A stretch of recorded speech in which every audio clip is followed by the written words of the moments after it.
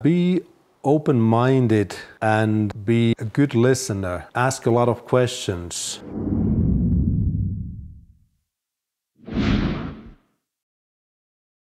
Santi production. Welcome to Finding America. I'm on a 13,000-mile road trip to meet Finnish Americans and figure out why they want to be here and learn about cultural differences. You'll meet exciting Finns and hear about their journeys in America. In this episode, we have an exciting interview with Juha, a Boeing employee and the Honorary Consul of Finland for Colorado. Juha will share his knowledge on the support and resources offered by Business Finland and the Finnish government for expats navigating their journey abroad.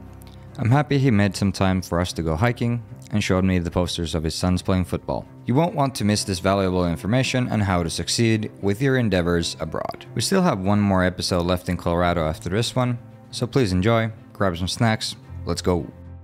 Oh, before we get on with the show, it would mean the world to me and it would help me creating content like this in the future if you could subscribe, smash the like button, and maybe share this with a friend. See you next time. For someone who's never heard of you or met you, how would you introduce yourself? So my name is Juha Mäkikalli. I was born and raised in Finland. First got to come to the US as a teenager. I was a high school exchange student to Northern California, Sacramento, back in the early 80s. And that led to passion for the US, American culture. And then I got to come back and work as a trainee during my college years. Since 2000, I have lived in Colorado, working in business basically all my professional career, starting from sales and account management, strategic planning, business development, most recently working for the Boeing company. Do you have any pet peeves in America? Something that really annoys you, but you live through it? Not all that much, other than the frustration with the current political environment. That's maybe the one thing that's been really annoying for quite some time. It's not only a recent phenomena, it's been going on for a good while. You are also an honorary consul of Finland. Then do you have any thoughts on how well we do things or how fast we can work in governmental things compared to the Americans? What are the major differences? I think the major difference is that Finns as a nation are used to kind of ever-evolving political landscape. We go from one parliamentary election to another, and we can have a totally different deck on board for the coming 4 years, even though government policies evolve and change, but the core issues can still be part of the mix. I think from that standpoint, the Finnish government and parliamentary system are really quite effective. Of course, sometimes it might be much easier if we had just one major party who could make the decision on their own, but also for long-term purposes, I think it's a whole lot more constructive, even when it takes maybe a little bit longer, thoroughly discuss and debate things, but in the end, when you come out with a decision, then that tends to hold longer. What makes you want to stay in America? That's a great question. We came here back in 2000 with the idea that we would probably spend just a couple of years in Colorado and then likely move somewhere else in the US for a few years and then probably return to Finland within like maybe 5 years in total. Well, here we are still today. 21 years ago. Exactly. We've only relocated or moved locally 3 times during these 21 years. I certainly enjoy the number of sunny days per every calendar year. We get around 330 days of at least partial sunshine in Colorado. How often do you go back to Finland? Nowadays, typically only once a year. Originally, when I came here working for a Finnish company, I used to go even 4 times a year, and then just over the years it got less and less. When you go back, what is the first thing you need to do?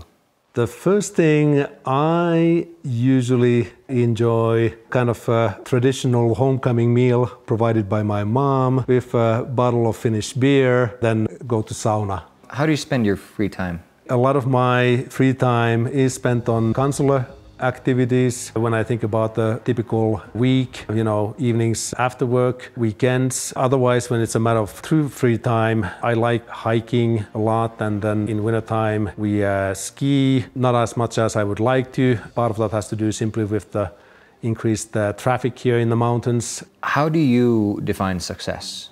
Success can come in many shapes and forms. It's easy to measure it in terms of monetary value. For me, maybe the main criteria though is just if one becomes really good at whatever it is and is in a kind of a role or position to share that excellence with others, that's a way I like to measure success. Do you consider yourself lucky? In many ways, yes. There have been certain very definite moments in my life which have clearly been purely out of luck or good fortune and then have led to a major sort of direction for me personally. Is there a difference between how people in America see success and people in Finland see success? The US culture is such that wealth, monetary compensation elements that are the easiest measures of success. Finland, I think, has, in my mind, kind of unfortunately evolved more and more in that direction also, but I think still today Finns have a kind of a broader spectrum of appreciation for other elements of success as well. Finn will pay $50 so the neighbor doesn't get 100. And there's this inherent jealousy that exists in our culture where if someone is doing really well, we like to pull them back down. And I think it's changing with generations. And I don't think the kids right now are doing that to the same extent as maybe your generation. Do you have any thoughts on this, or why is this a thing that we have to struggle with? No, I totally agree with that because, back at least I can remember in my youth, still as an adult, the Finnish culture and system was, for one thing, kind of almost negative towards the monetary success, wealth. I mean, it was our taxation system, for one thing. It was also some sort of really deep elements of people, by and large, just kind of wanting to do well enough, but not too well. There's a lot of positives that we have seen with Finnish entrepreneurs making it really big, both in Finland and elsewhere. How do you define failure? A situation where either people that I care on my personal side or professionally speaking, like my team at work, would feel that we didn't manage to meet the expectations, whether it was my personal doing or us collectively. That's when I think about it from the kind of personal standpoint. Certainly in the world of business, failures come in many shapes and forms. How do you and your wife keep Finnish traditions going on? You have a multinational family, and so there are kids that grow up and your kids grew up American. And so how did you... Finnish American, so I have the great benefit because oftentimes this is a very difficult thing to kind of deal with when you have a multicultural family. My great benefit is that my wife Anne came to Finland initially at a rather an early age after finishing college here in the US. Mm-hmm. And she actually lived in Finland off and on for a total of almost 10 years before we moved to Colorado. So she became quite familiar and fond of Finnish culture, even learned the language quite fluently and so forth. So two of our boys were born in Finland, the third one here. For us, in our family situations, Finnish has always been basically equal to English. I have mainly used Finnish with the boys and English. We can have a conversation back and forth in both languages at the same time, no problem.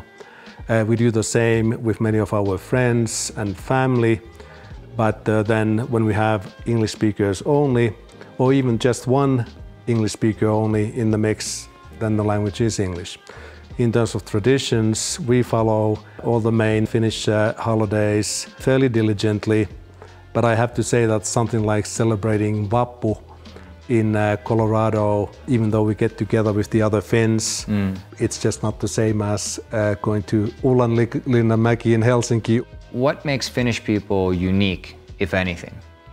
I think, for one thing, Finns certainly have sisu as a national kind of trait, spirit, whatever you want to call it. Certainly individuals from other nationalities, nations have that as well, especially when you think about any immigrants here in the US over the past centuries or anywhere else in the world. When you move away from your home, there's got to be an element of that. Finns, I think, truly as people, as a nation, have that still today in a different way, more holistically. And so I think it comes through not only when I look at Finns here, but certainly in today's Finland compared to many other countries. And just to translate, I think for Americans is sisu, or anyone listening, sisu would be grit. And it's this emotion that we will prevail and we will go through the darkness and the 9 months of shit weather and exactly. Whatever life throws at us, we have a way and we have a will to just get through it, even though we can be very negative, or I think Finns complain a lot. Finns do complain a lot, and even like under those sort of really extremely challenging circumstances, whatever they may be, where sisu is really the trait that comes or helps us get through those situations. We will complain, no doubt. But I think complaining is almost like a national trait that not a lot of Finns, we don't really bring it up that much, because complaining isn't a very good trait. And especially when things are as well as they are in Finland and as privileged as we are in Finland, we still do complain quite a lot. You know, isn't that quite a paradox when you think about that versus the now past several years of recognition as the world's happiest country? So it's an interesting dilemma. What does it mean to be Finnish to you?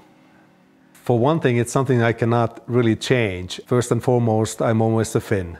It comes out in many ways. I think the continued interest in the Finnish culture is one core element for me. When I think about something like, say, sports, Finns, of course, tend to be very competitive when it comes to sports, while maybe not so competitive in many other ways. That's one area where I feel like, you know, if there's Finnish athlete in the mix versus 10 Americans, I'm still a Finn. Overall, when I think about one core, totally kind of different track of or train of thought now, but personal encounters. When I meet a new Finn, I have never seen before, even heard of, but my first impression is that this is a person I can trust unless he or she shows me otherwise. I don't share that same sentiment necessarily with everybody else. I think there's something that kind of speaks to Finnishness being something different, and as a Finn you can relate to, and as a Finn you can kind of understand where that comes from. We all still share so much in common, whether in Finland or outside Finland. Would you agree that once you move away from Finland, you become very patriotic and you come... I always say that we're all in the national team for Finland because there's so little representation out in the world, because we are a very tiny nation still. And historically we're pretty young also. Yes. And so it is our mission to represent our country in positive ways and not just be the drunk guys on the street and you know, bringing out that picture. That's part of the inspiration for me to work on this show, is to showcase who exceptional Finns are and how we see our country, but how we also adapt into the world we live in.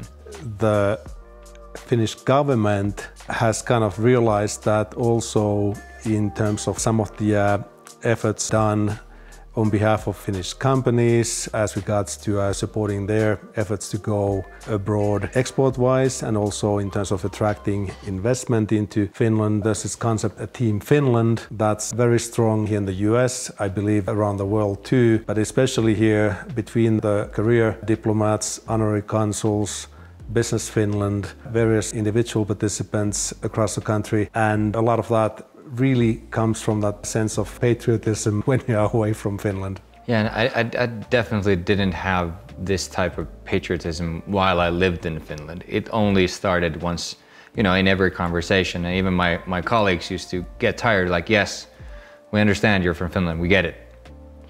What do you think I need to do? What are some concrete steps that I could take to be in your position in the future? So if you want to pursue a corporate career or just find a local employer of any type, I think doing the initial research on your own, really figuring out which ones would be truly of interest for longer term. Not just to get a quick, 1 or 2 year kind of an experience, but where you see a kind of a field, an environment that you would be truly interested in, and then just look into making contacts within that organization outside the formal hiring process, getting insights, perspectives, and maybe having, a few individuals who can make a recommendation for you when they see a potential opening and all. And to have patience to really do this kind of strategically, so you are not making a quick move into something that's not really going to be to your best interest for longer term. Let's do a word association play. I will give you 10 words, and with each word, just tell me what comes into your mind. First word, blue. Finland. White. Finland. Sauna. Finland. Sisu. Finland. Black. Wow, night. Green. Finnish forest. Coca-Cola. A sweet drink, not my favorite. The Matrix. The former employer's corporate organization. Finland. My home. Love. My wife. What would you have to say to the next generation of leaders? Be open-minded and be a good listener. Ask a lot of questions before you form an opinion or a plan. Try to get a lot of different perspectives. Gain the trust of your team members, subordinates, whatever they may be, by setting a good example in what you do. That'll get you far.